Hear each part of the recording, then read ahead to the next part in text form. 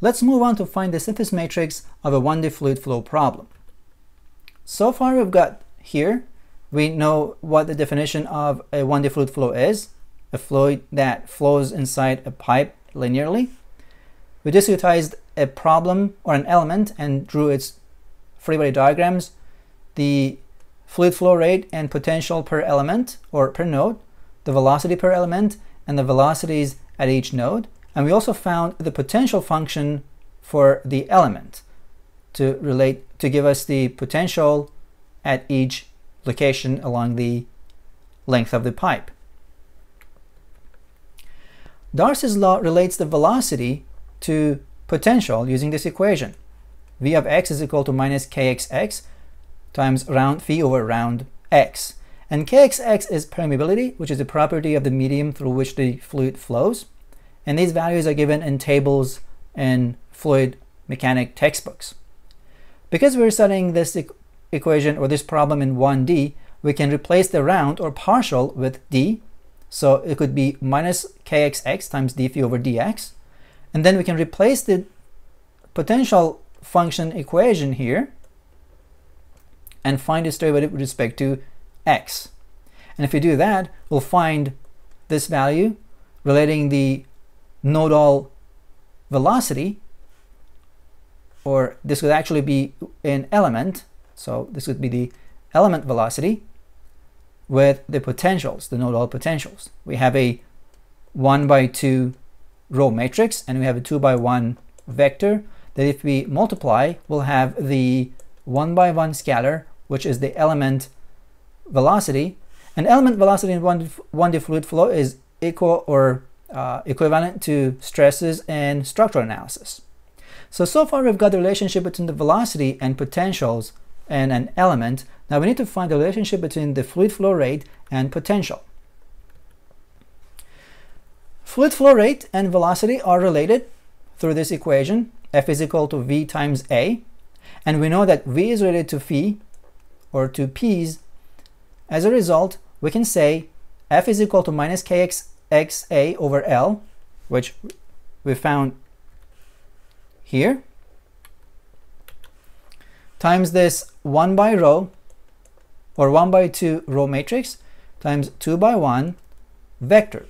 So the only difference is that we have to add an A there. So we found the relationship between the fluid flow rate and the potentials. Now fluid flow rate at node 1 is equal to this value. We have minus over there, we have -1, we have 1, and then this is P1x and P2x. If we bring this negative sign inside the matrix, we'll have kxx times A over L, 1 minus 1, and then we'll have the 2/1 nodal potential vector. We can do the same thing here, but if you remember from this slide that F2x and P2x are moving outward from the element. So F2x is actually negative, and as a result, we remove that negative sign from here, because if we multiply a negative by a negative, we'll get a positive.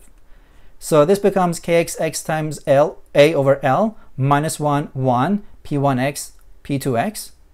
Now we have the same coefficients for our matrix formation. We can move on to find the stiffness matrix for a 1D fluid flow problem. Now we have the fluid flow rate here. It's a vector 2/1, and we have the potentials per node, which is also a 2/1. So we found a 2/2 stiffness matrix for the 1D fluid flow rate or 1D fluid flow. This is also very similar to 1D conduction heat transfer.